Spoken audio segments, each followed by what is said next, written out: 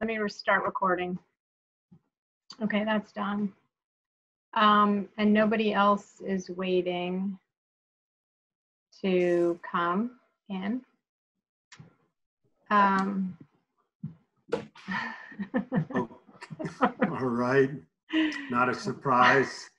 What is not a surprise? Oh boy.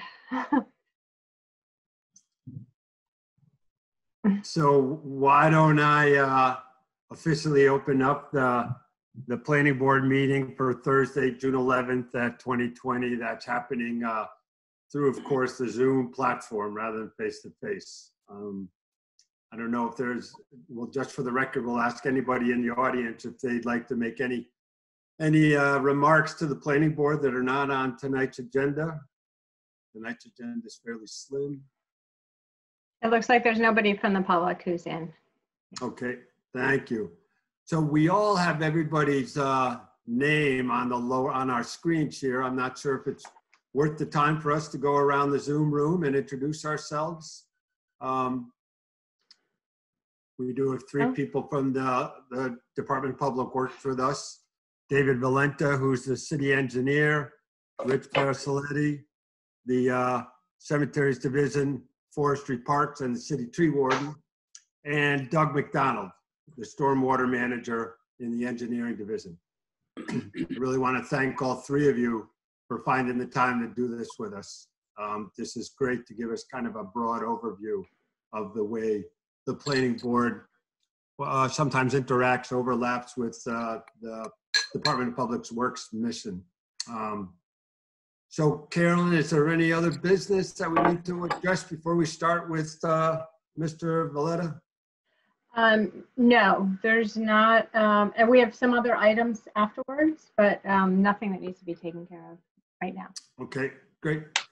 And David, I assume Carolyn briefed you a little bit on kind of what we were hoping to get at tonight. She billed it as an open discussion, but I know that Rich and Doug and I have probably spent, I don't know, 3 or 4 hours this afternoon trying to gather our thoughts and make sure that we were able to try to present something to you.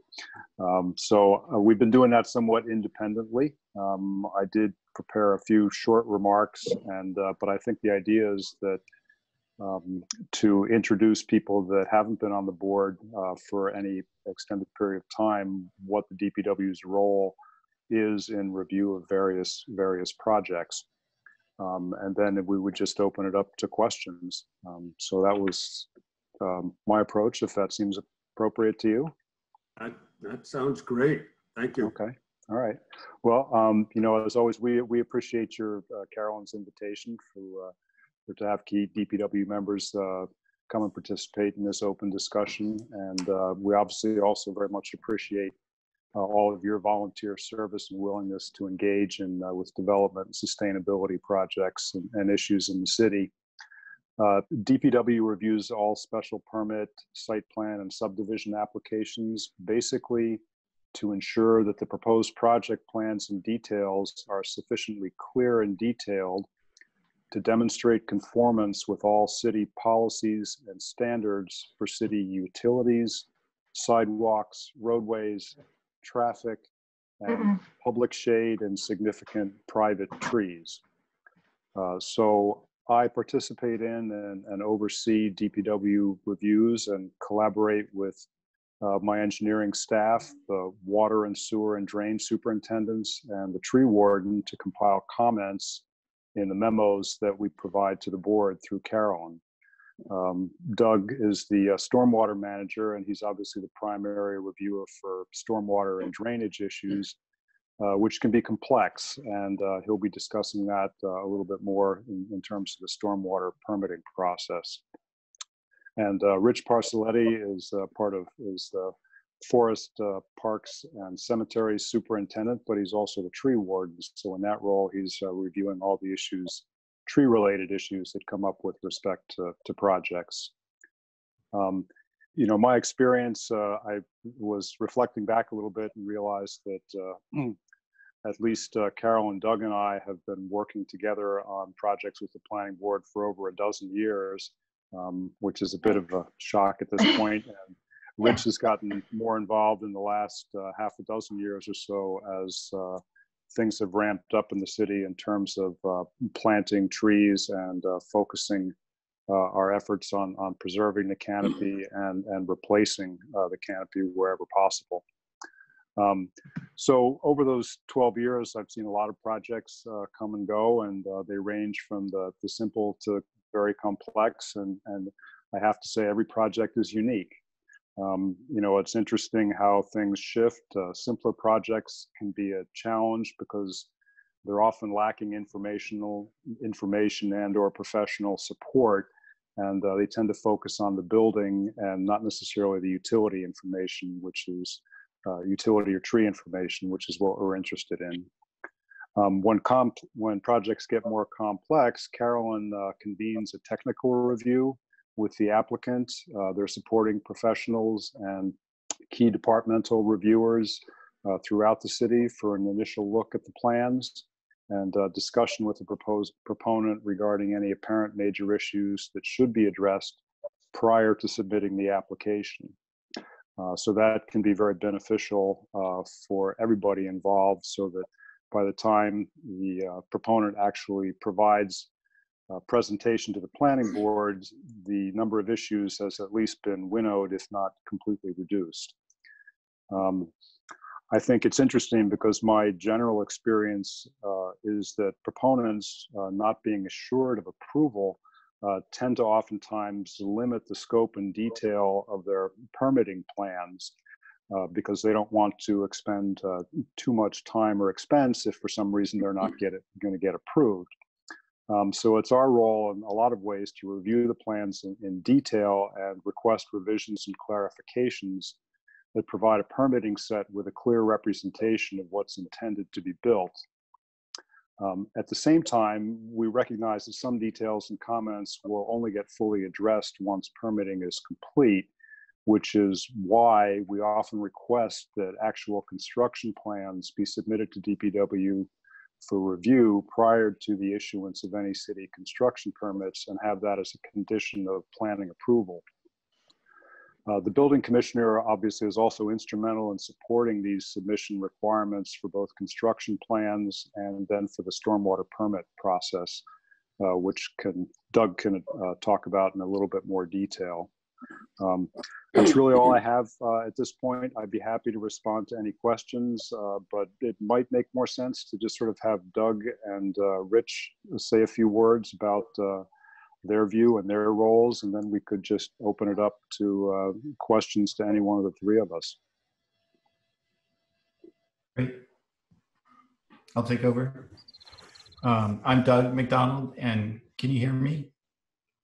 Yep. Yep. Okay. Just making sure. I'm the stormwater manager, and my job in the city is to oversee the city's compliance with the EPA permit, which is it's called the MS4 stormwater permit. And that has a variety of things that we need to maintain compliance with. We do public education. We look for illicit discharges to the system. We look at construction sites and make sure that they have erosion and sediment control. We look at post-construction standards, which is what the stormwater permit gets into, and what a lot of the projects that you see, we're looking at those post-construction standards. What's the system going to do afterwards? And then we also have to look at good housekeeping and pollution prevention. So keeping our system working well and upgrading it and over time and cleaning catch basins, sweeping the streets, all that kind of stuff. So my job is bigger than just the stormwater permit for development projects, but out of that EPA permit, we have a requirement to have a local ordinance that requires stormwater standards for new development and redevelopment. And in Northampton, it's the trigger for the stormwater permit is anything over 1 acre of disturbance, stormwater permit is required.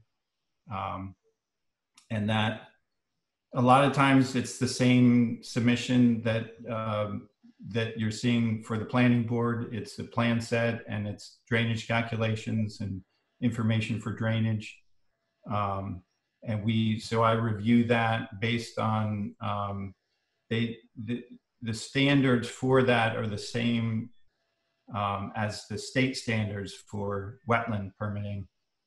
We apply those to any project in Northampton that disturbs over 1 acre.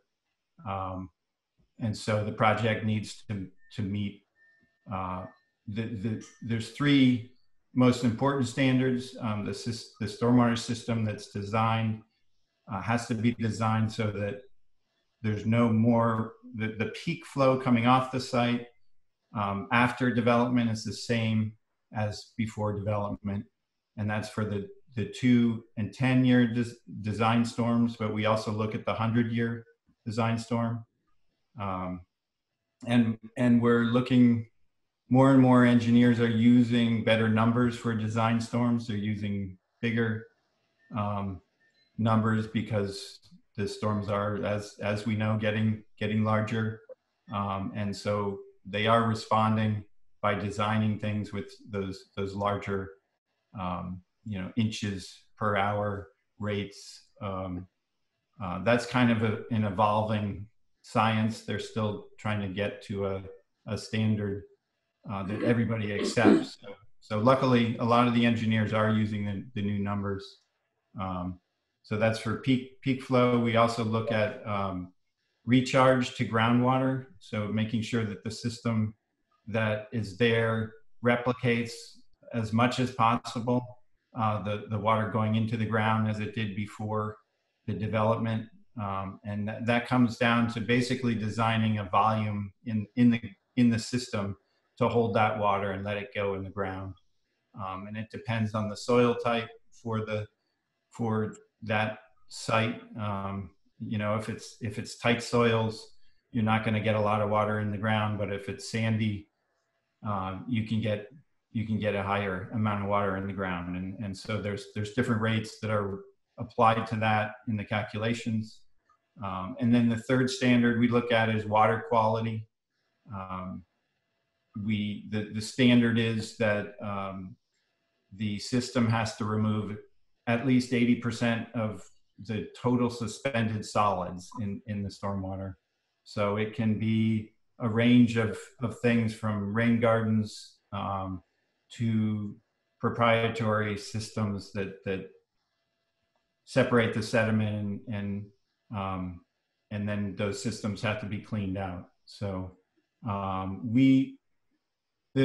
another part of the stormwater permitting is a general push for low impact development, for green infrastructure, for things like rain gardens and vegetated systems that do a better job over time of cleaning out nutrients and cleaning up the stormwater.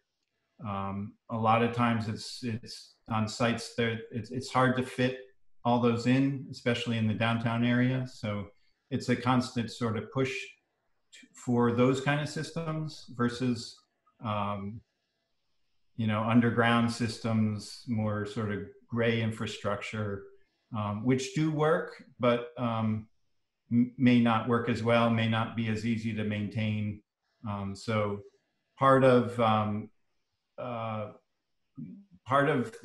push for low impact development and green infrastructure, we encourage, if there is any discretion with the planning board, to push in that direction for different sites. We do that up front and try to get it done, but sometimes it's continues to the meetings and discussions that you have, and that sometimes we condition to have more of that done. So then another thing that we look at is the long-term maintenance of the system. We require that an agreement is put in place that's recorded at the registry with a schedule of inspection and maintenance of the system, and requiring, an engineer to keep keep up with the system and make sure that the maintenance is being done. That's a constant struggle to make sure that that is done. It's kind of a work in progress, I would say. And that's why I think we really try to push for systems that are easier to maintain, easier to see if they're failing on the surface, without having, an expert having to open up a structure and really determine if it's failing. It's better if it's on the surface, then we can see if it's not working. Another thing we're dealing with in the next year, the standards that the EPA is requiring us to have implement for stormwater are slightly different than what DEP is requiring. So we have to reconcile those. It's a little more stringent what the EPA are requiring. They're requiring for new development that the first inch of rain is recharged to the ground, period, for all impervious surface on those sites. So that would be a big change. So that we're going to be working that into the stormwater ordinance over the next year, as well as some other changes to the ordinance to sort of bring it into compliance with that. And then, can I ask a question? Is that, yeah, sure. Is that, by changing the rules like that, are you going to find that it's going to be hard to manage, maintain? I mean, it seems like there's a value in sort of everything being the same for a long time, Mm-hmm. so that you can point to it and say, oh, you have to fix that. Right. You mean the new standards from the EPA? Yeah. It's going to be difficult to add in a different standard and a new standard, but it's required. So we have to do it. And it's going to be interesting to see how hard it is to implement that. It's going to take some time for the engineers and designers and applicants to understand that they have to meet that new standard. And it may, for new development, may be a harder standard to meet. So we'll see how it goes. There's one option that we may consider that we haven't done before, which is allowing offsite mitigation for stormwater. So it's an option we can do. We don't know if we want to do it because it's complicated. But so if a site can't fit in the stormwater system and the treatment on that site, they could build it on another site. They could build it perhaps on another private site or in a city roadway if we have a project that we want to do. It would be similar to traffic mitigation funds that are applied, in that general area. But we've got to work out some of the complexities of that and see if that's worth doing. But it's going to be, those are going to be changes that we have to make. And then for small projects under 1 acre, we also review what comes into the planning board, the stormwater systems, and for the projects, major projects, we look at the same standards basically that we do for the stormwater permit. As the projects get smaller, we're not looking as much at all those standards. But we provide comments. We try to get operation and maintenance agreements in place, even if it's small systems, because these systems are only as good as the maintenance that's done on them and keeping them functional. So I think I covered everything I wanted to. I'm happy to answer any other questions. Doug, I have a question. Yep. The threshold of 1 acre of disturbance, does that include somebody building a single family house but wanting an enormous lawn? It does. We've had a couple with long driveways. Yeah, that that it applies to. So that's slightly different than the state standard, which exempts single-family houses for the wetlands and stormwater standards. But our ordinance pulls it in. If they're disturbing over an acre, we look at it as that impact requires a permit. And disturbance doesn't just mean construction, it could mean landscaping or driveway or. Right, right. Mhm. And any disturbance, yeah. Thanks, Doug. Yeah, let's move over to Rich, and then we can kind of start firing our questions.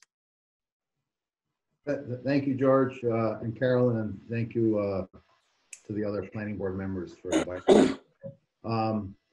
I kind of have a unique role. I'm the city's tree warden, but I'm also the superintendent of the Forestry, Parks, and Cemetery Division, so I have multiple roles. But my main function as a tree warden is to uphold Massachusetts General Law, Chapter 87, that governs the care and protection of public shade trees in the public right-of-way. But under our city ordinances, in particular the zoning ordinance, I have this little special caveat where I actually get to review all the plans, special permit site plans that come in front of the planning board. I work closely with Carolyn. She sends me all the plans and I get to review them all.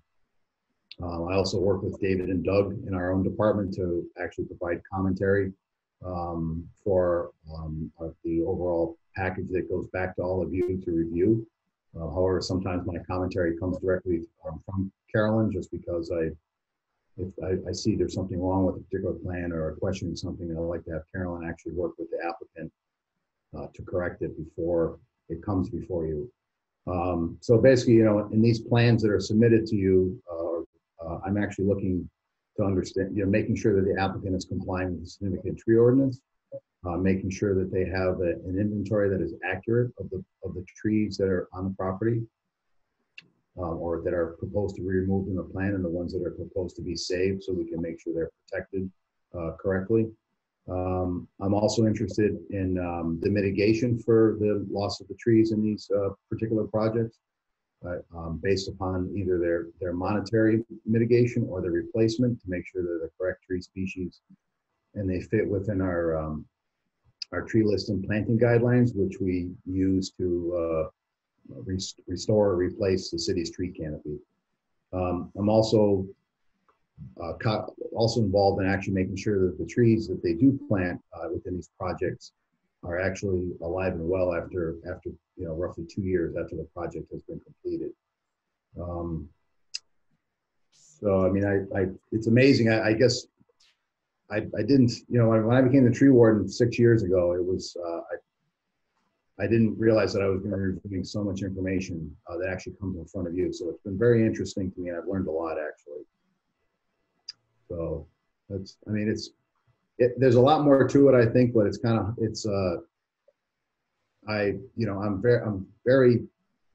know, it's hard to describe, but I guess I have a passion for trees. I've been in the city for 30 years. I've worked here for 31 years. And I feel like this is actually where I belong after all these years. So this is actually great. And I have really great working relationships with the staff, with the planning, sustainability, and DPW staff. Thank you very much, Rich.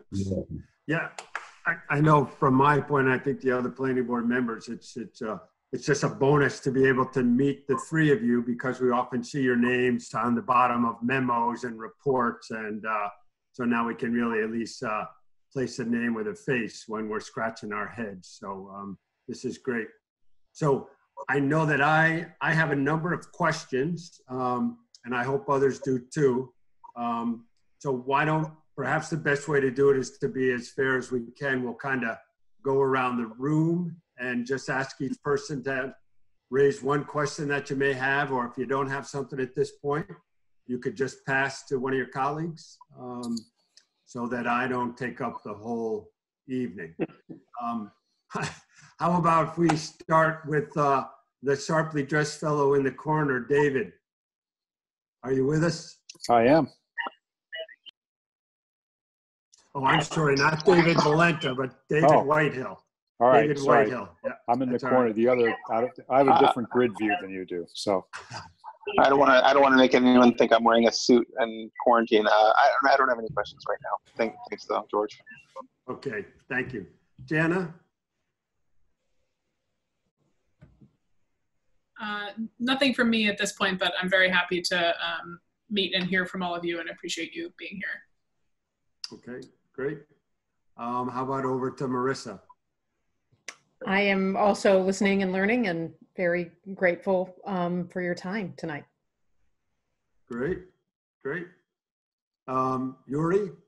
I think you have all the questions because I do not have questions now. I'm learning about it, so hey, right? Yep, okay. Krista, anything from your perspective? No, huh? No. All right, all right. And Sam, you had one earlier, but Sam, unmute yourself. It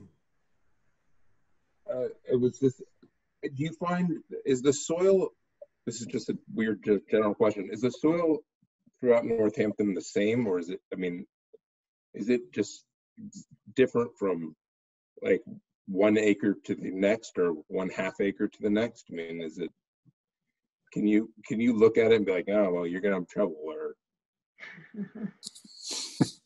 It can be very different. Yeah. I mean, so you have to take, and There's a lot of areas in the downtown area that are underlain by clay. Eventually you'll get to clay.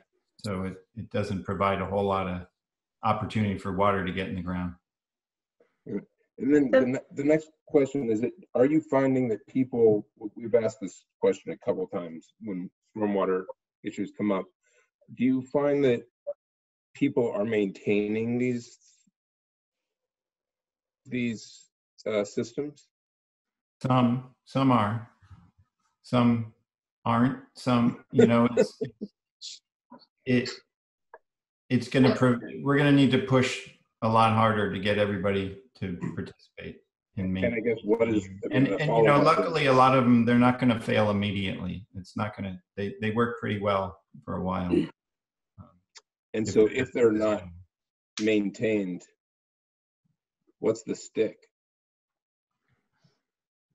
If they're failing, if they're really failing, we can go on and fix it and put a lien on the property. Okay. we also have some that some systems that have credits associated with them in terms of the stormwater utility. So I think that, correct me if I'm wrong, Doug, but I think that can be a stick as well, is that we can deny continuation of the stormwater credit until such time as they bring it into compliance. Got it. Thanks. There's also, in terms of the subdivisions, the older subdivisions still have carry those responsibilities. So subdivisions that the boards approved, decades ago, have an owners association, and there's a fee, there's a maintenance sum of money that's kept in reserve in case there's catastrophic failure. This isn't just general maintenance. This goes on sort of beyond what general maintenance would be. But that funding is potentially available if something has to be reconstructed after 25 years or what have you. The owners association can dip into that reserve account to rebuild. But that's separate. That's a sort of separate conversation or discussion or understanding from the regular maintenance that's required of these systems.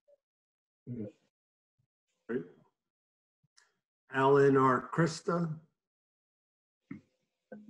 Yeah, I got a question about the trees, the huge number of trees that are getting planted in the tree belt all over the city, which is a wonderful thing. I think that's just one of the greatest things the city has done for a long time. Who pays for it? The taxpayers. So we have a funding mechanism built into the DPW budget. It's $50,000 just to buy the plant material. And all the labor that's associated with the plantings is virtually all from Tree Northampton, which is our 501c3 partners that myself and the Public Shade Tree Commission have partnered with to make all these plantings possible. And who fills the bags to water them? So I have, we have one full-time employee that works with me to actually water. Right now she's watering actually about the 400 trees we planted last year. And then we supplement that with seasonal staff. So typically we have 2 people watering. Last year when it was hot, we had over 700 water bags out. We were watering trees that were planted 3 years ago. Wow. And just out of curiosity, once the bag is filled, how long does it last? Probably about, it depends, probably 6 hours. Goes quick. Yeah, it goes quickly. They're very small holes, but it'll be empty by the next day. So 6 to 8 hours. They hold 20 gallons. So you typically want to, in this kind of weather we've had, they have to have at least a minimum of 20 gallons a week. We don't really have enough staff at the moment to actually water everything twice a week. It's pretty impossible. Typically after 3 years of a tree being planted and becoming established, it should be able to survive without having supplemental water.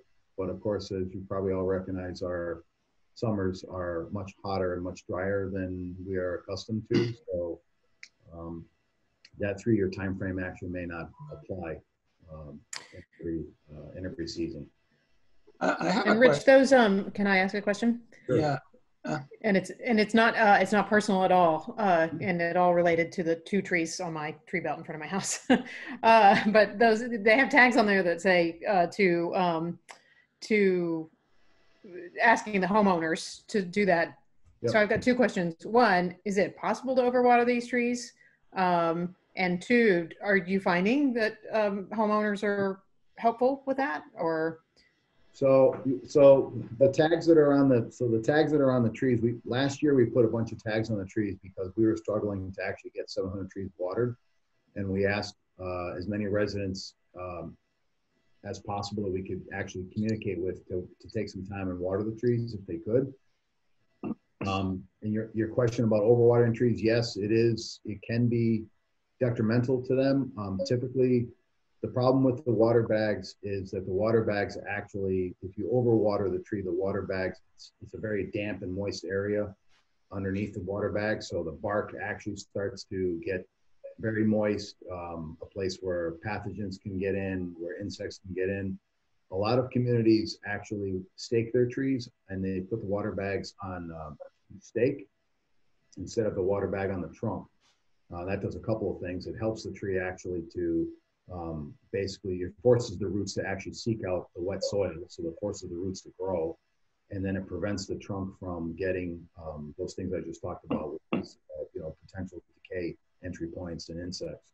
Unfortunately, it requires a lot more personnel power to water all the extra bags. So we are unfortunately just using 1 bag per tree. And that's why I typically only go once a week. And then obviously we watch the rainfall amount, but we haven't had much rain since April of this year. So. I have a question here, just on the planting trees. Do you guys work with the nonprofit organizations? Yes. Because I have on my street and adjacent streets, there's this nonprofit. They are coming and planting and doing the whole thing. Where is it? What's your street? What street do you live on? Oh, so the streets, the city buy it, or is Yes. they? Yes, I'm sorry, I misunderstood your question. Yes, the city buys it. So we enter into a contract with a nursery. We purchase the trees. Here at the cemetery in the back, we have a holding pen where right now there's about 200 trees down there that we were anticipating to plant this spring, but because of the pandemic, we haven't been able to plant anything because of social distancing issues. So we're hopeful to plant all those trees this fall. We will take care of them over the summer. They're above ground. And then we actually identify the locations in the public right of way where we like to plant the trees. We stake them, and we have to go through a permit process, an internal trench permit process. And then the day before the plantings, we'll bring the trees out there, and the volunteers come out the day after, and they plant with us. All right. So I want to move away from trees just for a minute. And maybe this question is for David, and certainly Doug and Rich chime in if you want, but through my experience with the planning board, we often rely on Northampton Sustainability Plan and that Vision 2020 that took place quite a while ago. And now we're looking at a new plan around resiliency. And I think applicants, especially for special permits, have to reference our sustainability plan. Does the DPW in itself have a long-term, any kind of planning manifesto, so to speak, that talks about kind of the capacity of our water systems or sewage systems, things of that nature that would be helpful for the planning board to be aware of? Starting in about 2012, the director and city engineer at the time started looking at long-term planning. And so at this point, we have detailed analysis and planning understanding for separate utilities. So there was a stormwater plan that was completed, or stormwater analysis and plan that was completed by CDM Smith in 2012, I believe. Doug, is that right? That's right. And then Tata and Howard did a water asset management plan for the water supply infrastructure in 2013. And then in 2015, Kleinfelder completed a comprehensive wastewater management plan, which is the basis, is forming the basis for work that we're started doing down at the wastewater treatment plant a couple of years ago. And we just awarded a $10 million contract, in the process of awarding a $10 million contract to RH White for phase one of upgrades that are planned over the next 20 years at the plant and at pump stations for, I can't remember exactly the figure, but we're looking at $50–60 million at least over a 20-year period. Those plans did not necessarily take sustainability into account. I mean, we're dealing with hard infrastructure here for the most part that is necessary in order to maintain and provide the utility infrastructure services that the city is used to receiving and would want to continue to receive in the future. We recognize, however, that sustainability is very important, and we certainly collaborate with other departments to do what we can at our various industrial facilities to make them more sustainable and more efficient. We've worked a lot with Central Services and Chris Mason. There have been upgrades for lighting and various other other things at various facilities throughout the DPW. I will say that the current project for the wastewater treatment plant does take energy efficiency very seriously. Nonetheless, it is still an industrial plant and requires a lot to actually operate. So does that sort of address your question there, George?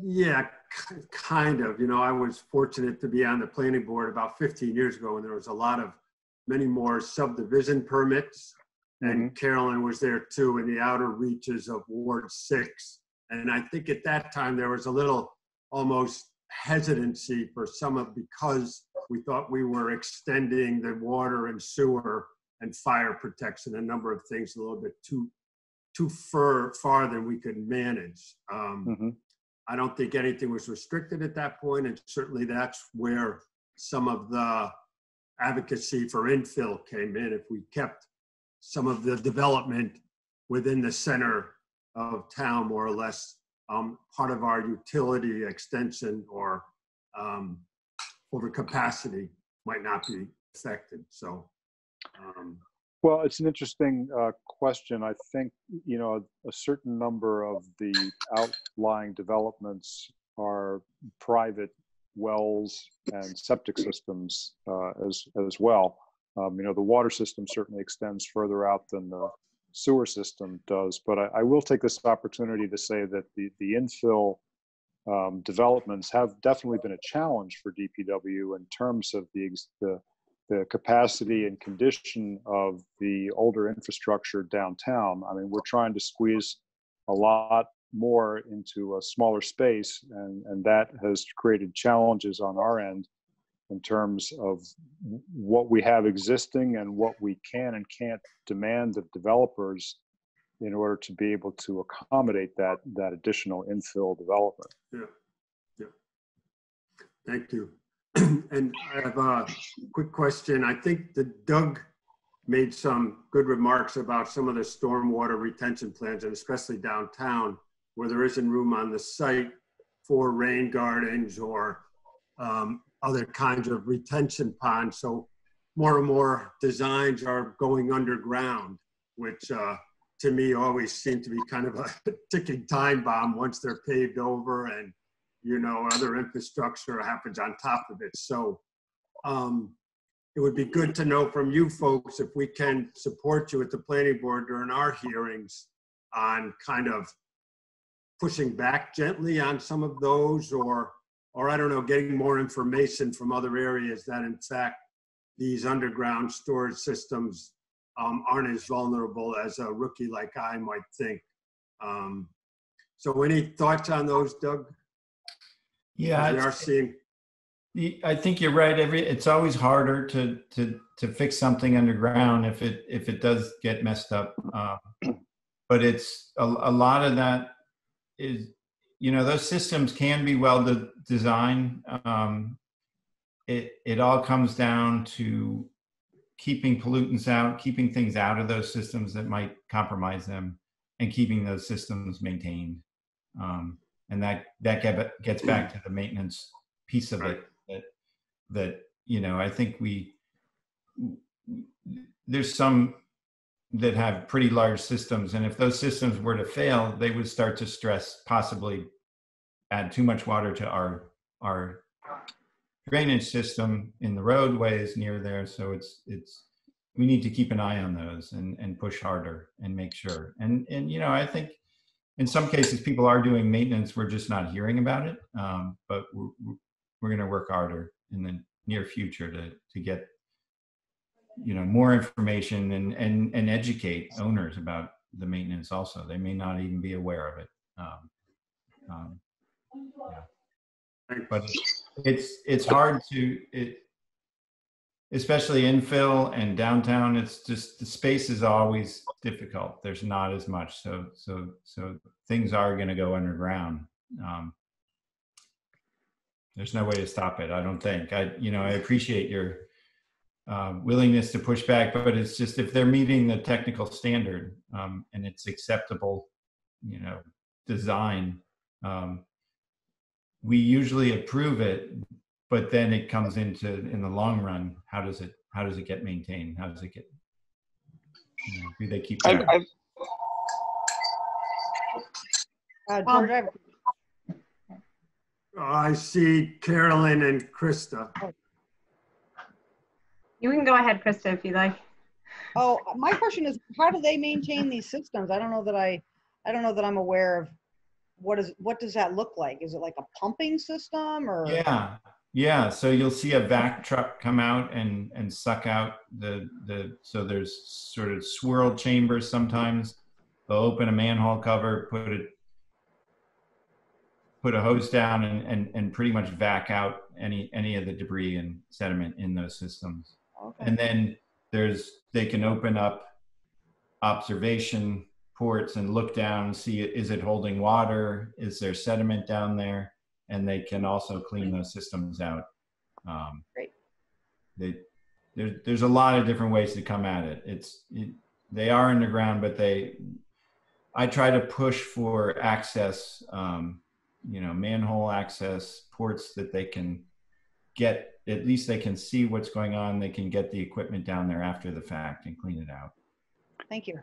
Yeah. But in some ways, Doug, I mean, those are private systems, and I'm just realizing in some ways it's sort of a parallel to a septic system. If you have a leach field that fails, then it becomes apparent, and you basically have to dig it up and replace it. So I would imagine that there's probably a design life to some of these underground systems. We don't really know what those are yet because they haven't been in the ground long enough. But my suspicion is that at some point they will begin to fail, and the remedy will be that they have to replace it in kind or with whatever the current improved technology is, which shouldn't be any less effective and hopefully would be more effective by the time they have to do that.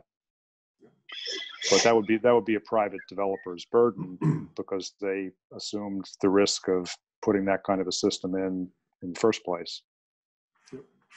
And I was just going to add to that what George, or I can't remember who may have said this, but one of the benefits of having an underground system is, you know, we're talking about the difference between building or redeveloping sites that have already been built out, and there may not be room, especially in town, for creating these vast grassy areas that will just be acres of detention ponds, and we need to accommodate and actually encourage different types of stormwater management that is not so land intensive in its use. And sort of related to that, Doug, you mentioned the first inch rainstorms that are that EPA is going to be requiring the city to ensure that that amount of water is recharged. That I think will have ramifications about how we deal with infill and what do we do in spaces like downtown where there isn't recharge capacity, or other places where the soils just don't accommodate that. So I think that's going to have an effect on, you know, the planning board's role in terms of how we permit projects, what we're trying to encourage. I mean, does this mean that EPA is pushing for more suburbanization so that we can, you know, deal with this new stormwater, or is it really going to be only how we should treat more suburban areas versus urban areas? And do we have that capacity to differentiate between that? I should add that it's so the requirement is to recharge that 1 acre, and the language is and or treat it at a higher level than, so it could be a water quality treatment if they can't recharge. So there's some they've added some flexibility into there. Well, that's good. Yeah. I have a couple questions. I do a lot of work in New York City where, you know, it's combined water sewer and you know, if you can imagine infill development problems, you know, everything is over capacity there, and they have pretty restrictive flow rates that you're allowed. So one thing that's come up in recent years is these blue roof systems, which I've done a couple of them, and they have some other issues, but you know, basically developers will do anything they can to not have to dig an underground thing and bear the risk of that. Is that something, I don't even know if that's code compliant here or not, or if that's something you guys have looked at the implications of? I don't know about codes. We haven't seen it happen yet. I've heard about it in New York and other places, but it's mostly along the lines of getting water out of the combined sewer drain system, which luckily we don't have that problem. So a lot of times you're retrofitting an existing building with that kind of system. We generally don't have that. We don't require an existing building to add something like that. So we haven't seen those.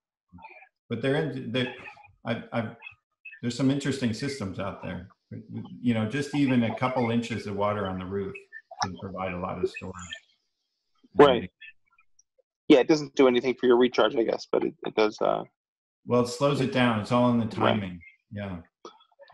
Yeah. The other thing that I've noticed going on in New York that I don't know if is a sort of a gaming the system kind of thing because of the expense of some of these systems. It's become really commonplace for civil engineers to do what they call like a stormwater master plan, where they really like deal with every detail of everything that the DEP there wants to see. But it always happens to be that the current project only takes on the first half of this master plan, which is not very much in terms of stormwater.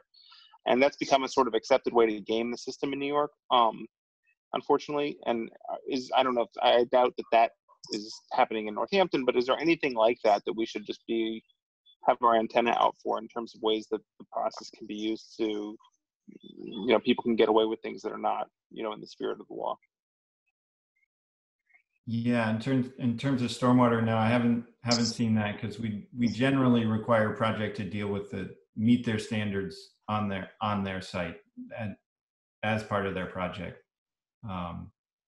Something like Village Hill that's been in different stages and different phases, they also have met each standard along the way. So nothing's left that I'm aware of has been left undone. So yeah, I haven't seen that. Okay, great.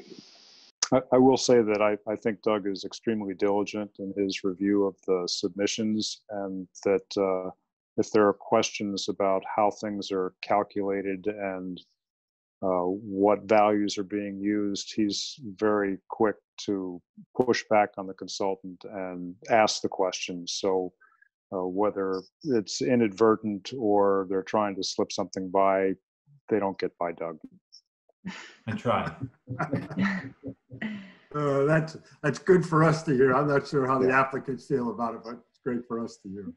They manage to work with it. I think it provides a certain measure of frustration for Doug at times, but yeah. If I could just switch to streets for a minute. I know the city's done quite a lot over the past 3 to 5 years around the smart streets with DOT, trying to provide more access for pedestrians and bicyclists to share a city street. I think the DPW has kind of a 3, 4, 5-year plan of what streets are being redone. So I just wanted to hear about your take on the smart streets kind of layout and the future of that. Given COVID, I know there's not going to be a lot of extra money out there for innovative things. Unfortunately, we've got to put an asterisk next to everything. And I don't know what that means to your Chapter 90 funds, which really you depend upon for streets. But what is the current thinking of the DPW around new streets or improving streets and sidewalks? well, there's a number of things. As you know, we have quite a bit of inventory and backlog to try to work with here. The complete streets, which I think is what you're referring to, that's accommodating to all modes of transportation, pedestrians, bicyclists, and as well as vehicular traffic. Is that what you're referring to, George? Is right, complete right. streets? Yeah, okay. So we have a couple of engineers, including myself, have taken some trainings with Mass DOT regarding complete streets over the years, and we've been able to leverage that through the planning department into some grant money as well. I think, Carolyn, there was, yes. So that's been beneficial, and we've supported planning in that objective. There are some planning objectives as well that request that DPW in its street and paving projects look at the opportunities for improving that sort of access and providing more of a complete streets view.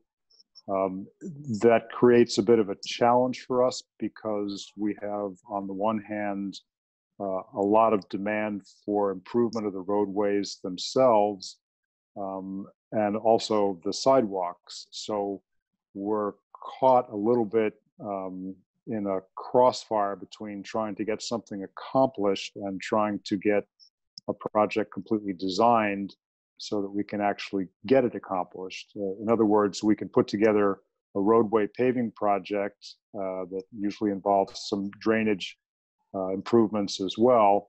But if we start to add on sidewalks and a full complete streets component to that, then the project balloons to be much larger and requires more funding, and then we limit the amount of pavement that we can actually repave in a given year.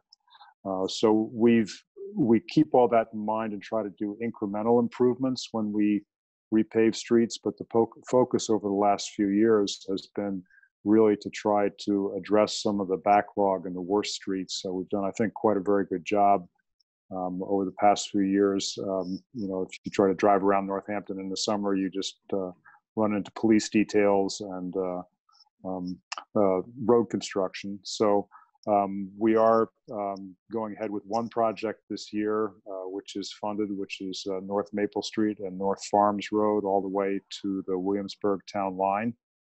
We do have another project that's already designed, but it doesn't look as though we're going to have the funding to be able to do that this year. I surprisingly did get an email, and I don't know the outcome of the state Senate vote, but apparently the state was looking at increasing Chapter 90 money this year by $100 million. So if that actually comes to pass, that'll be really good news for us in terms of trying to get something more accomplished this year. I will say that despite all that, any Mass DOT project is required to address all the complete streets components. And we have a number of those that are about to begin in the city in the near term here, which is obviously the roundabout at the base of the Coolidge Bridge that's underway now, and the Damon Road reconstruction is about to be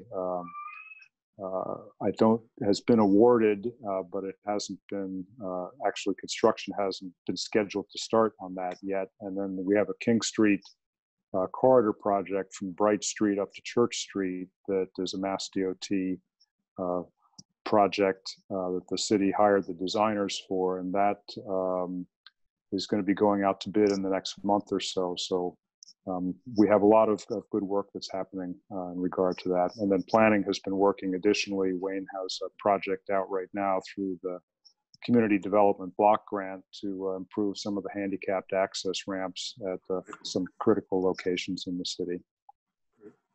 And David, don't forget about the biggest... Am I missing something? What am I missing? The biggest life-changing plan that's underway now for Main Street. Oh, yeah. You want to say something about that? What was that? What's it up to now? $14 million or something? I think that's the general estimate at this point. So that's, you know, I think I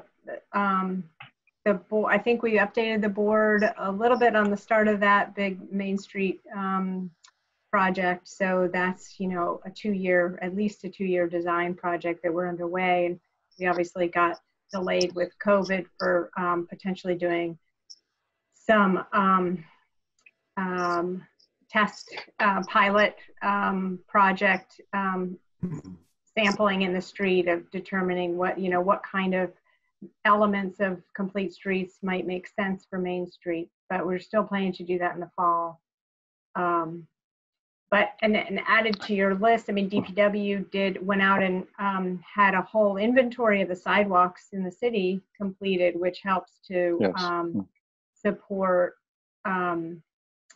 funding or project planning for upgrades to those sidewalks, which I think also helps in terms of planning board project reviews when projects come forward and we know it's in an area where sidewalks have been identified as needing replacement or improvement. That's a good piece of data to bring forward during that project review time.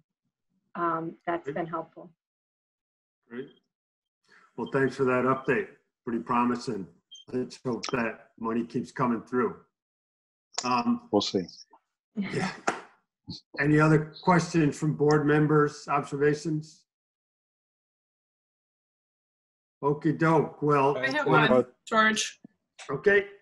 Go ahead, Deb. This is a sort of broad question, and we've talked about a couple of ways where this can happen. But I'm aware, being a non-specialist, and the work that you all do is highly technical, so that when we're reviewing plans and we're hearing your comments, my basic sense is, well, you all know what you're doing, and so you should just do whatever DPW told you that you were supposed to do, which I want to keep doing. But I've heard a couple of ways tonight that you've talked about, some ways that we might be able to, engage with or support your work a little bit more. One might be in, pushing a little bit for these, more green infrastructure around stormwater systems, and the sidewalk improvements that Carolyn was just talking about. Are there any other ways that you see our board's role, again, that we can kind of be engaging or supporting your work more directly, other than just also kind of endorsing the importance of fulfilling the goals and the standards that you've set out?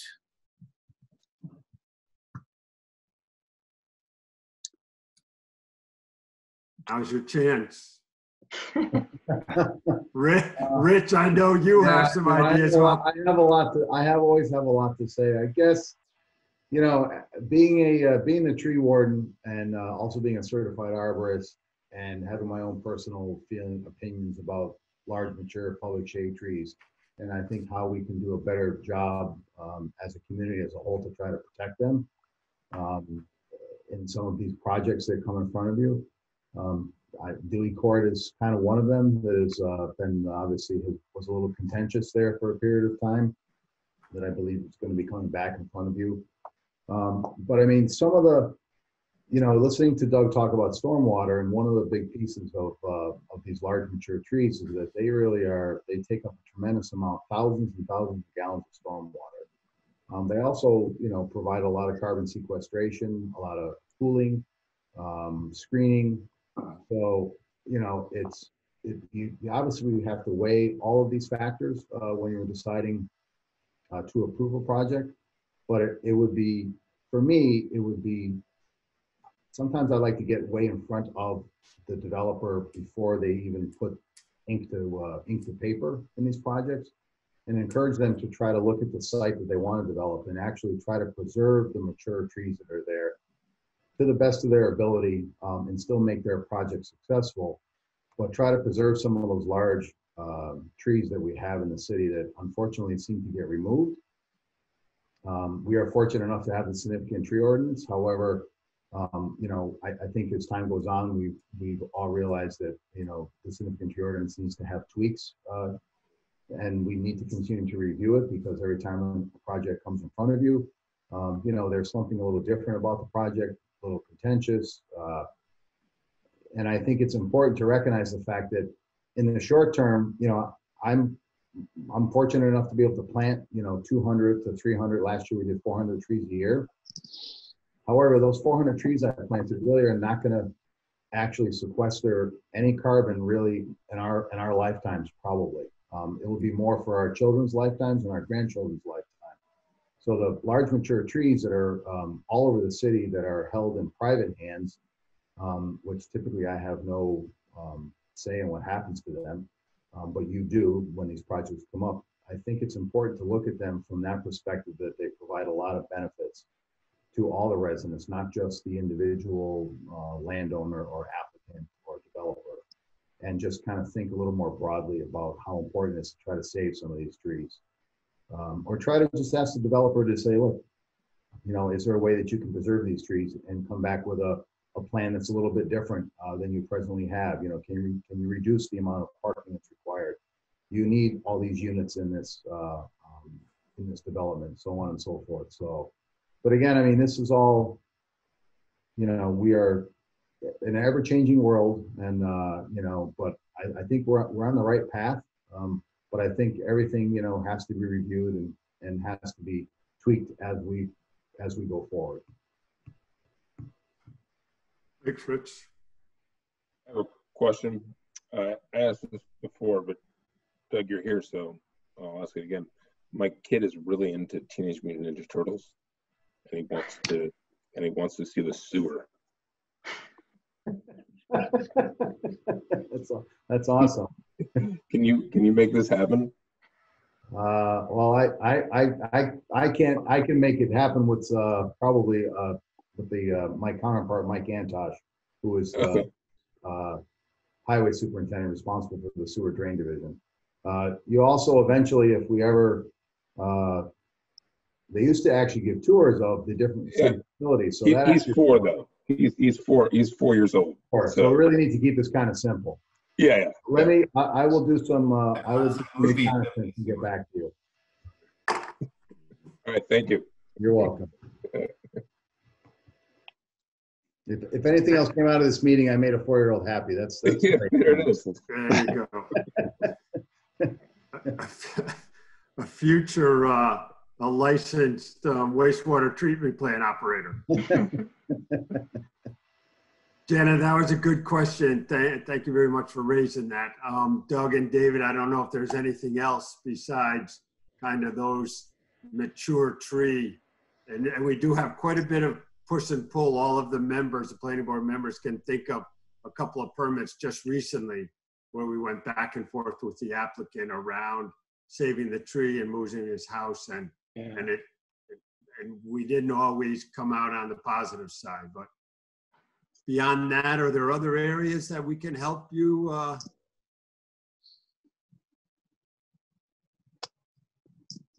Good, we're doing I a great can't think job. of anything offhand. Can you, Yeah, Doug? every site, every project's kind of different, so it's hard to name something like that. But I think you touched on the, you know, for stormwater, it's the harder approach is to have lots of little things like rain gardens on a site. A lot of developers don't want to try to do that because it's hard to do. They think, but I think in the long run, those systems can work better and they're easier to maintain. But it's one of those, you know, how do you make someone do that? And I think as the regulations change, it may require more things like that in the standards. But I think Rich's point about trees is same, you know, as they contribute a lot to the stormwater, suck a lot of water in. The more trees we can keep, the better for the stormwater system. And that's, you know, that's a hard thing to always accomplish, but a lot of those decisions get made at the beginning of a project. So it's, you know, is it education? Maybe it's, you know, teaching people more about how to develop sites in different ways. I think it's also important to understand that there are different, you know, different parts of the city may need to be treated differently. We did a study showing that the per capita impervious surface is 3 times higher in the Ryan Road area, Leeds, that area, than it is in town. So we also have to look at that picture, like how much infrastructure, how much impervious area is there, and how do we offset that with tree protection measures or other mechanisms so that we are balancing the need, you know, sort of comprehensively the issues of sustainability, making sure we're providing enough housing in the right places and sort of backfilling what we need in terms of ecological resources where we need to do that to support development in existing neighborhoods, for sure. Okie doke. If there are no other questions, perhaps we'll let the DPW reps move on to their regular lives and we'll finish up our small duties. Well, thank you very much. Thank you. This has All been right. great. Thank Thanks you for very much for Thank you having for us. having us. Thanks for coming, guys. Appreciate it. All Thank right. you. Sure. Good night. Thank you very Thank you. much. Thank you.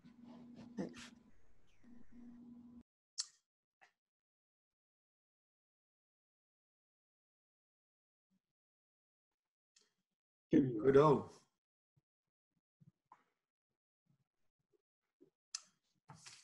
All right. Well, that was good. Yeah, as I said, just to kind of meet all of those and now be able to put a face to a name is really helpful. Mhm. And I know, Carolyn, you spend a lot of time with them. And I think, 12 years, I guess, at least. I think a little more than that.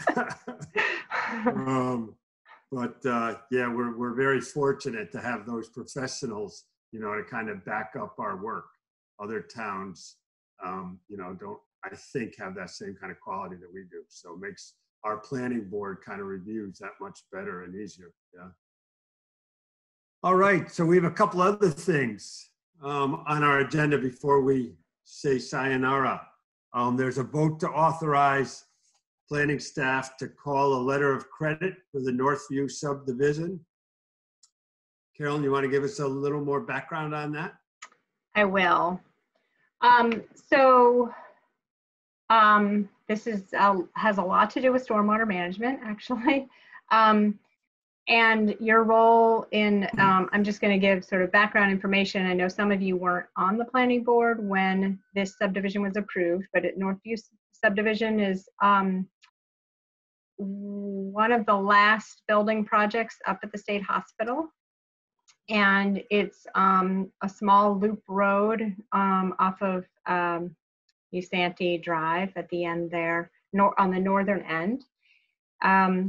And as with every subdivision, including all the subdivisions that were approved at the state hospital, the planning board requirements or the subdivision regulations require that there be a financial performance guarantee so that the infrastructure that's proposed and designed is completed in accordance with the design, and that as the project moves forward, that there's always this collateral that can be that's in reserve in case something happens with the subdivision.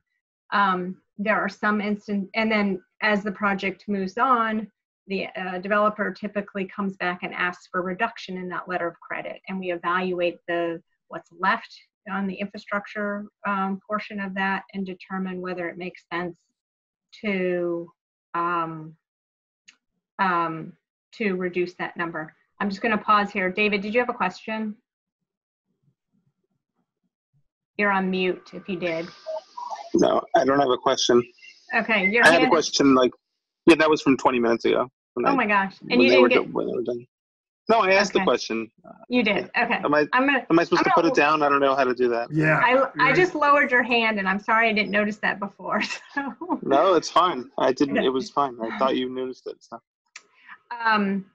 So anyway, as projects get closer and closer to completion, the developer asks to get those monies reduced as they finish out the project, but there's always a sum that's remains until absolutely everything is completed, just in case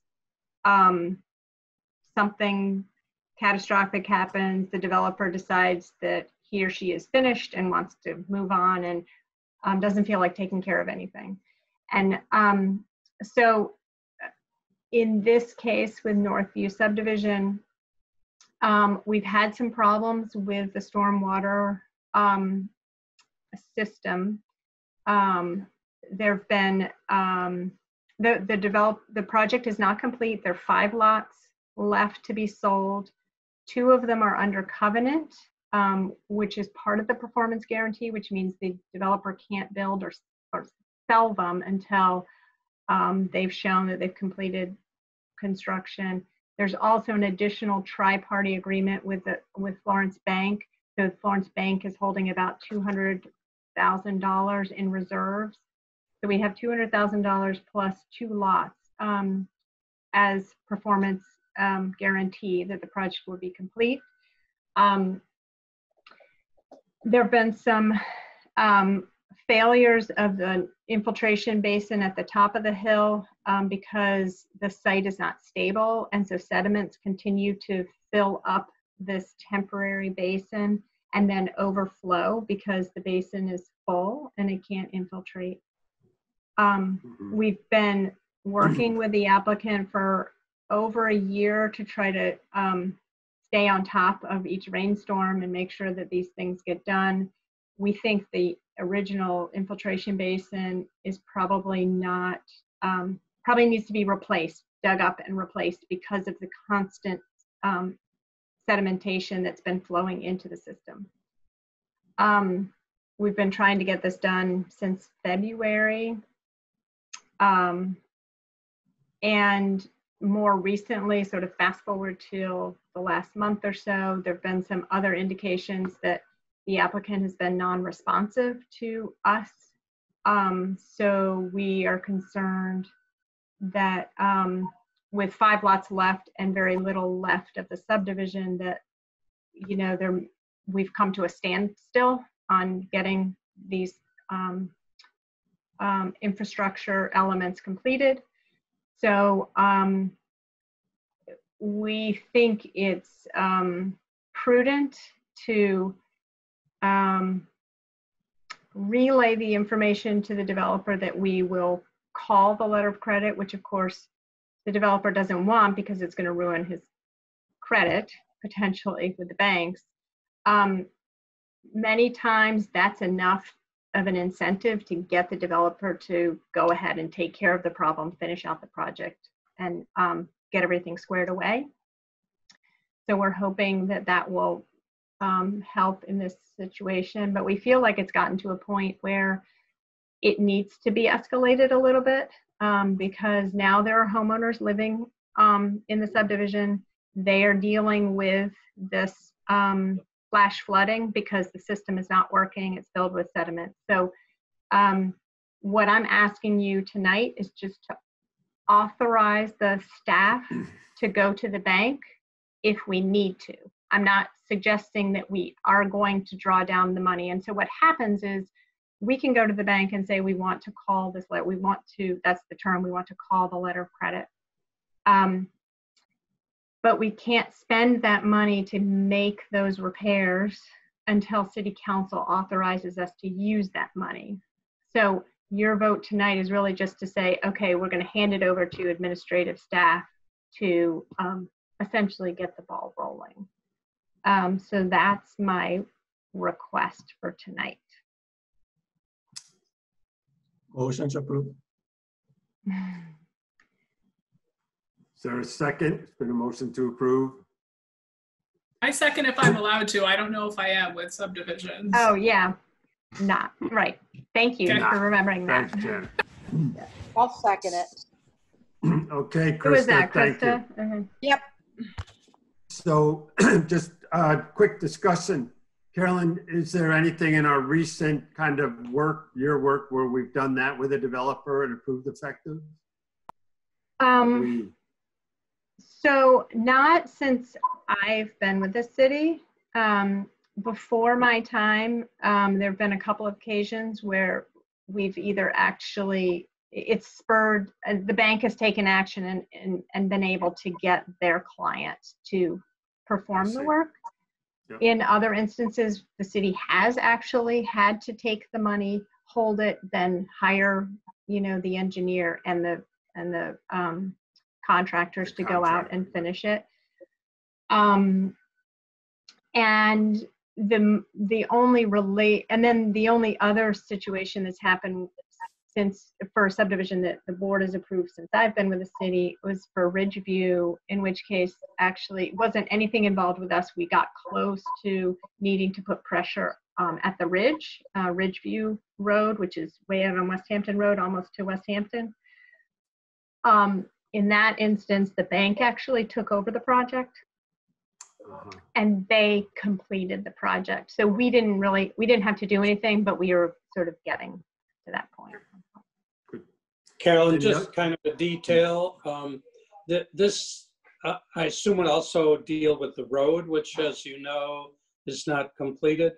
Right. So that's one of the items that's not done. So what happens is if we have to draw the money from the bank, then we take all of it and it's set aside to complete everything.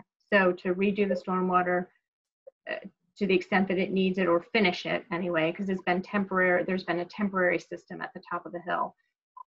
Pave, put the trees in, do all the final aspects of the subdivision that haven't been completed yet.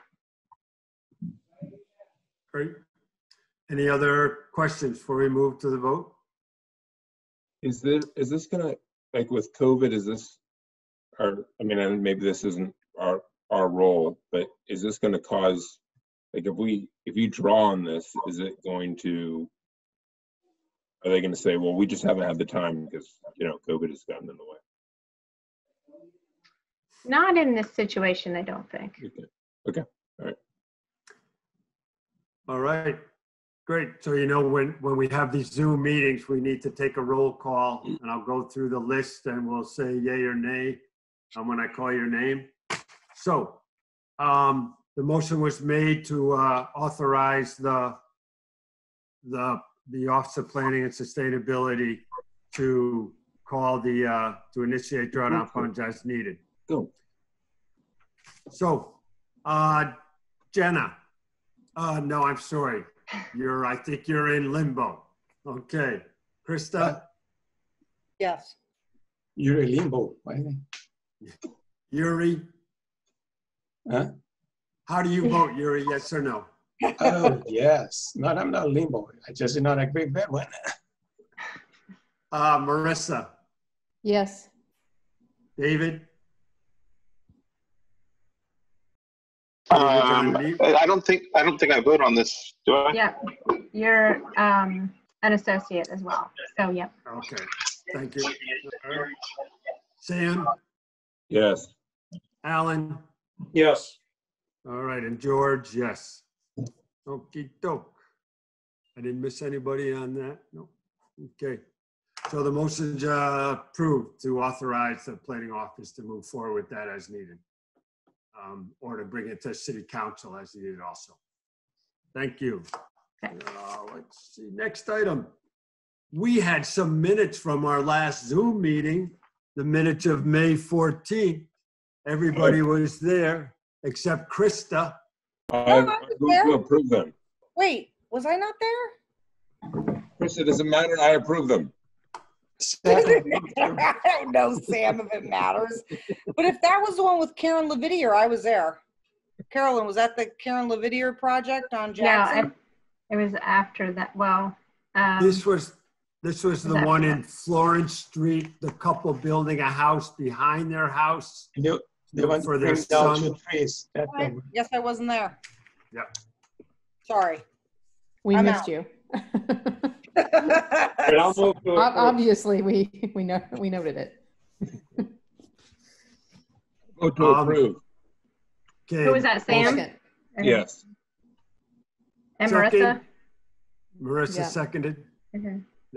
This was an interesting one too, and Carolyn noted that in the minutes. Right when we came to vote on the project, unfortunately, Alan's internet went out, so he wasn't available to vote at that time. But fortunately, there was enough of a majority one way to carry it. But that's one of the dilemmas of this Zoom system and our internet connectivity. I have a bit Thanks. of a conspiracy theory about that, but we won't go. All right. All right. So the motion's been made and seconded to approve the minutes of May 14th. So we'll go through the list again. We'll start with Jana. Yes. Yes. Krista? Well, I'll pass. I wasn't there. Okay. All right. Yuri? Yes. Marissa? Yes. David? Yeah. Alan? Yes. Sam? Yes. All right. And George, yes. So the minutes are approved. Thank you very much. Last item is an A&R, our favorite A&Rs on Federal Street. Okay, so there's a house on the corner. Can everybody see the screen? Yeah. Okay. There's a house on the corner of Federal and Warner, 170 Federal. It's a large lot. The buyer would like to create these 2 lots off the back. They've removed a garage that's off of the existing driveway here. So they're 250 by 100-foot lots, I think, approximately. And they'll have to relocate this driveway because right now the way it's showing is a shared driveway, but there's a note on the plan indicating that because otherwise they don't have access until they have access from the street. So anyway, that's going to be taken care of. So it's just for these two new lots on the corner there. Okay. Questions for Carolyn? Motion to be made? Motion to approve. Yuri, thank you. Second. Second, was that Marissa? No, it was Jana. Dana, okay. All right, any discussion? Nope, very good. So we'll go through our roll call again. Ooh la la. Jana, Yes. Krista, Yuri, Yes. and Marissa, Yes. and David. Yes. Yes. Alan, Yes. Sam. Sam and company. Yay or no? Give us a thumbs up, buddy, or thumbs down. You're on mute. Do your kids listen to you guys? Yeah, I vote yes. Go. Okay. Go. And George votes yes, so it's unanimously approved. Thank you very So much. Carolyn, I have a question. It's definitely 100% for sure that we have to go through this roll call. I mean, can we just authorize something for the rest of the year? Avoid roll call? No, it's because not everybody can see the board members if they're calling in. I think that takes, it just makes it much clearer who's saying yes and who's saying no. And especially with the time, in Zoom, there's a little bit of a time lag. So someone might say something and it's not clear who said it. So it's important that it's on the record. And if we just raise our hands, that can be a little dicey too, I guess. Yeah, we can practice. We could practice. Well, that doesn't help for people who call in and are only on audio. Right. Yeah. Oh. Thank you. Let's All right, keep I'll going. move to adjourn. Second. Second by Yuri. Any other items of interest to the board members before we adjourn? I just have an update. There is a meeting on June 25th. I won't be staffing it, but Wayne will. So you have one permit hearing for that night. So we'll be sending that out next week. Okie doke. Can I ask about the schedule for the rest of the summer? I know that in past years, we've sometimes gone down to one meeting a month. Do you have a sense of what we're going to do this year? And if so, when those meetings will be happening? Well, it's definitely up to you. I haven't, because of all of this new era, I didn't put the question out there to anybody about whether there were going to be vacation days or anyone wasn't going to be around. So I leave it up to you. I mean, we have a few permits in the wings. One's June 25th. I don't know yet for July how many more permits there would be. We could probably consolidate down to one meeting per month if you would like to do that. That's not a problem. Sure. We had also, Carolyn mentioned in her email to us earlier this week that we had, we were going to schedule some other discussions with city boards, like we did tonight with the DPW. We were thinking of perhaps having a presentation by the Housing Partnership and also the Conservation Commission. I found tonight's session useful. I would hope that we could arrange these other conversations too during the summer when it's not too busy. Personally, I thought that the presentation today, I learned from that. having to rethink the infill and the whole issue of infrastructure. And I like it. I like it. Yeah, my view would be, I'm not sure that the meeting with the other boards would be as useful as it was tonight. I mean, obviously every project we vote on gets input from the three people we just heard from, but that's not true of Conservation Commission necessarily. They make their own decision, don't make input to us. And the Housing Partnership is barely involved. So I would question whether it would be as useful as it was tonight. Well, Alan, I guess I would push back a little bit and say, certainly from a housing point of view, it's good for me to have a perspective from some professionals in that field about what the housing situation is like in Northampton, what our stock is like, what our trends are doing. So when we look at permits, that often those issues do come up. We're told that we need more housing for young professionals on Dewey Court, or we need this or we need that. And for me, I think hearing from the people who are in that game is very, very helpful, rather than my trying to do that review. You're right, they don't provide direct input to any reports for us.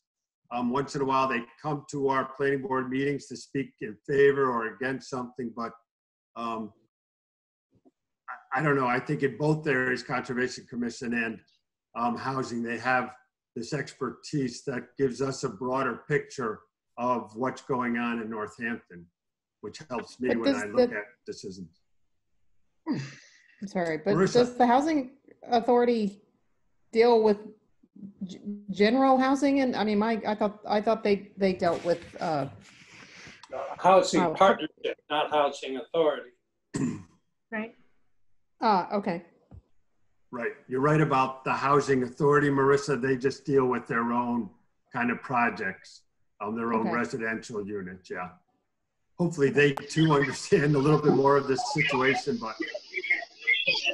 I mean, we had the Housing Partnership or representatives from the Housing Partnership come to the Community Preservation Commission committee at one point to talk. You know, after that experience, I don't feel like it's all that useful. I don't think they do that level of big picture plan. I think what they do is support every possible housing project that comes along, because you know they're in some sense that they're not a lobbying organization, but they basically are pro housing everywhere. So I didn't get the sense that they have a huge amount of specific, you know, like the level you're talking about, Dewey Court needs more young professional housing or something like that. You know, I don't see much of a value in that. I mean, they're nice people. Okay. All right. And is that people's feeling also about the Conservation Commission? You understand their role? You feel like they're a kind of a separate silo, and it's not really necessary to hear from them? Yeah, I think no more than they would want to hear from us. I mean, they have their own jurisdiction and make decisions based on their own area and regulations. Yeah, I guess I'm always looking for some synergy around some of the volunteer boards that do things. There is certainly overlap with those folks. You know, with the Conservation Commission, we see that often in our plans. But I understand I'm not going to seemingly push my agenda if folks don't feel like it's an appropriate use of their time. I personally would find it useful to meet with both. I think maybe a little bit more Conservation Commission than Housing Partnership, because we know that sometimes we're hearing about projects that they're also going to be hearing directly about. We've talked at times about, should we be seeing this first? Should they be seeing this first? And so forth. So I think there is a little bit more kind of direct overlap with them, but nonetheless, I think there, you know, I haven't been on another board where Housing Partnership has come and presented. So I'm not opposed to hearing from them. I'm not sure the conversation would be quite as substantive or as long as tonight's was, but that's okay with me. I still think there would be some value in it, and I appreciate you taking the initiative and setting these things up, George. Really? Sorry, so with what you're saying, I agree with the sentiment of what you're saying of understanding where the sort of gaps between the seams, or wrong metaphor, I don't know, between all these committees are. With that in mind, in a sense, it's, I think having ZBA, a conversation with ZBA where we have like a lot of overlap, or is very close. I mean, Carolyn is basically, is that communication, but I mean, it would be maybe, I don't know what the format of something like that would be, to be honest, but I don't know, Carolyn probably could articulate it better than I could. Well, I mean, actually, just tonight, the zoning board had a permit review for additional signs at the Starbucks on King Street. And there was a lot of discussion about whether or not it was appropriate to have additional signage on the King Street side. If you all may remember, this was the Colvest project across from Barrett Street. So it includes, it's not just Starbucks, but it's a multi-tenant site that's being built. And the applicant made a comment saying that it didn't make sense that the planning board went ahead and approved this drive-through. How could the drive-through exist without these extra signs? So why did the planning board approve it? Because the zoning board has a very different jurisdiction and they just look at signs.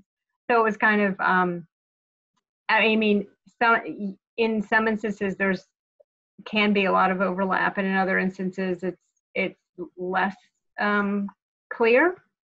But it's kind of ironic that just came up tonight, and it sort of opens the whole question about why is planning board reviewing all those details about the site, and then the signs are completely in a silo, separate, and go to the zoning board. Yeah. So did they get approved? They did, but it took a long discussion. And I showed they ended up looking at the landscape plan to make sure that there was sort of screening of those new signs that were going to be installed. And so that was very helpful for them to see that whole site design that included lighting and landscaping and access and pedestrian access, which came up in their conversation. And were the signs like the menu boards basically? Yeah. Or Mm-hmm. Did mouse droppings in the windows come up at all? You know, I didn't hear that, but I can go back and check the recording. Well, that's because we dealt with it. So Yeah. what- But I can, whatever you guys want to do, I can reach out and if you want to have another board at one of the other meetings, I think we could still, it might be simpler to have it at a meeting where you don't have permits, so you're just focusing on permits. That doesn't necessarily mean we need an extra meeting in the summer. So you guys can still decide to meet only once in July and August. And if you want to tell me the dates now, that's fine. Or I can send out an email and a poll basically and say, which dates are there most people going to be available? Would it make sense to maybe, there's a million issues where zoning and planning intersect in certain ways, but maybe, I'm thinking of the two-family form-based code. It seemed to be the expertise. What you really want to know when you look at a code like that is like, where does it not work? And the zoning ZBA are the people who know when it's not working, right? Because they know what's being asked, like when people want to bend the rules. Yeah. So maybe keeping it more like focused on an issue, like, I'm just throwing that out there, but as a possibility, that might make it a more fruitful conversation if we were going to meet with them specifically. I don't know. Yeah, or maybe in the context of when we bring the form-based code, or, there are a couple of those codes that we're going to bring forward for the planning board to discuss. Also invite the zoning board in at the same time. A joint session. So you guys, yeah. Mm-hmm. Yeah, I think that's a great idea.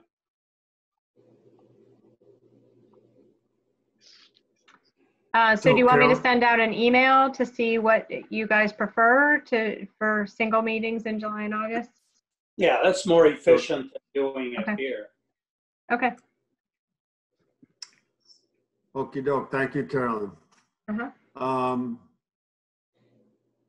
So there's been a motion made and seconded to adjourn our planning board meeting. Any more discussion? So again, I'm sorry, Alan, but we need to go do the drill. We'll do it as quickly as possible. Everybody unmuted? It's like a mask. Everybody has Alan, to- if your camera just cuts out and then it's just over, you know. Yeah, right. Willis. Where did he go? We can't end it without him. Right. What if we don't have a quorum? You're in trouble. All Stay right, on till the Alan. next meeting. Alan is a yes. We have one yes. Jana? Yes. Yes. Krista? Yes. Yuri? Yes. Marissa? Yes. David? Yes. Alan? And we already did Alan. Yeah, Sam? yes. Yeah, I voted Sam. twice. He's voted twice. It's And- voter fraud. Why he has to Voter vote fraud. twice? And George? I Twice too. actually abstained. I got abstain. it. My child's out of control. All right. All right. right, Good night, bye. y'all.